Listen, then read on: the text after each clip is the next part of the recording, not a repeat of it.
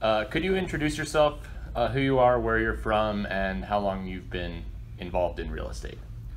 Okay, my name is Tom Van Erp. I'm from the greater Denver area. I first got my real estate license in 1974 after a 15-year career with a consumer finance company as a mid-level executive. Awesome. How is exchanging different, and why is it important?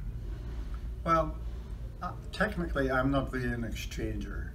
I really work a lot with creative real estate people, and as a result of transactions being made, I have opportunities to make loans. I'm a private money lender out of my pension plan. If you were addressing other private money lenders, now everyone has a different flavor of what they like to do, but why would you suggest that lenders come and come to these exchanger meetings? I'm not suggesting that at all. I hope nobody shows up. That leaves more room for me. Actually, I've built a lot of personal relationships with people in our organization.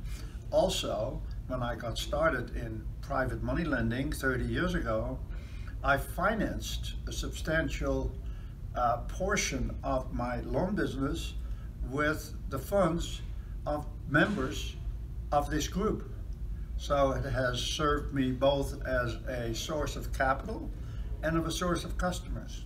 So do you feel like there's a little, it's maybe not quite as heavy on the competition, more camaraderie? I don't have any competition. I don't feel that way at all. Okay. Why do you like owner carry notes? Well, if I don't like owning real estate, it starts there. And a long time ago, I used to own a lot of rentals.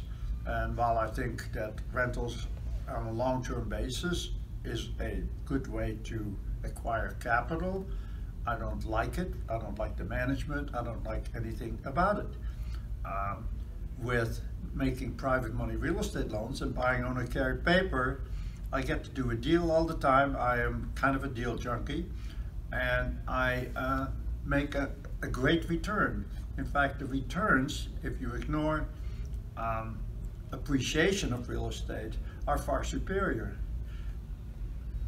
So if someone was trying to invest, or was an investor trying to expand their portfolio, or wanted to buy, a loan, notes with loans on them, or that bear interest and stuff like that, is this a good place to do that? Not necessarily. Okay. Can you expand or expound on that? Well, I mean, most people who invest in owner carry notes, if you use that particular branch, you might call, of what I do, they sit in a little room by themselves and have a direct mail program, or they advertise in some manner, and they don't need this group at all. They can deal directly with sellers of owner carried paper. So why don't you do that? I can't sit alone in a room. It's a personal issue. I like to meet people, and I like to create friends and create transactions as a result. Does it feel better when you're lending money to someone who you know is going to do good stuff with it? Most of the people, yeah, that is a fact also. That's a factor. I finance a lot of flippers in Denver, people who buy older homes, restore them and fix them up, and then resell them. Those are my steady customers. In fact, that is my bread and butter business, financing flippers. That also is boring to me because I need variety. So that's why I come to these meetings, to do something different. Do you think that if there's a broker or even an investor interested in coming to these, do you think people are pretty welcoming? You're talking about our exchanger meetings? Yeah, the exchange meetings. Yeah, but they need to first have an understanding of what it is that we do. This is not for everyone. This is, in fact, I would say 90% of brokers would not fit in at all. Most brokers, commercial or residential, they focus on the property, not the people associated with the property, and try to create some sort of a transaction around their needs. This is just somewhat different, and some degree, you can compare our marketing sessions as real estate flea markets. It's a complete variety of every kinds of real estate, and certainly not everyone is qualified or able or willing to learn everything about every kinds of real estate. So this is really, it's a mishmash. It's well, I enjoy it. It's fun. Well, and it's a lot of people that complement each other, like you. Absolutely. Most of the people in that room aren't hard money lenders, I'm guessing. Right. I have a function. I serve a function in that group. There are very few people actually that do what I do full time. Most of the people who say they're money lenders in the group or want to buy owner carry paper do that on the side.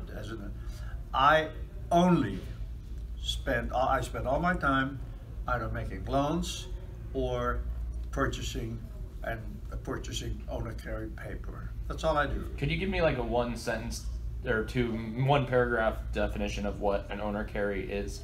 Oh, sure. Where a person owns a piece of real estate, and instead of the buyer getting a loan from a bank or another financial institution, the seller plays banker and carries the mortgage, him or herself.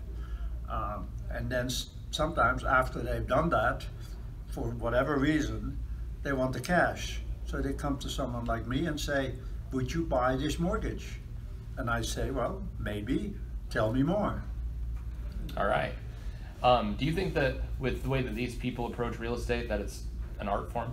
Yeah, very much so. And an addiction, I might say. Okay. And do you feel appreciated Do I feel appreciated? in the group? I don't need appreciation, but it's, of course, it's nice to, let's put it this way, I serve a function in the group. I provide liquidity, although right now there is a lot of liquidity in the market, but it hasn't always been like that, and it probably won't always be that way in the future. So at the moment, to some degree, cash is trash, but in many other times, cash is a very valuable commodity, and sometimes that's what's needed to make a deal happen. Have you benefited a lot from these groups, from exchanger meetings? Oh, absolutely. I had some financial difficulties 35 years ago when I was already a member of this group. I've been a member of the exchangers in Denver since 1978, so a long time, all through good times and through bad times. Personally, I prefer bad times. It's better for my business in that we tend to solve or try to solve problems for people, and more problems arise, of course, during bad times than good times. Do you feel like that room is, as much as they're real estate brokers or exchangers, that they're problem solvers? Well, they should be. All right. And then my last question, do you like your job?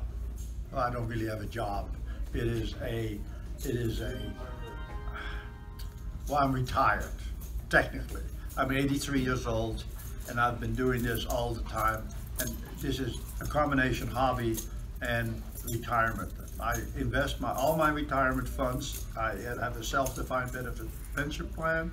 I invest all that money in owner carry paper and in mortgages. And if I wasn't doing this, I don't know what I would do as myself. So it's fun, entertainment, and makes money.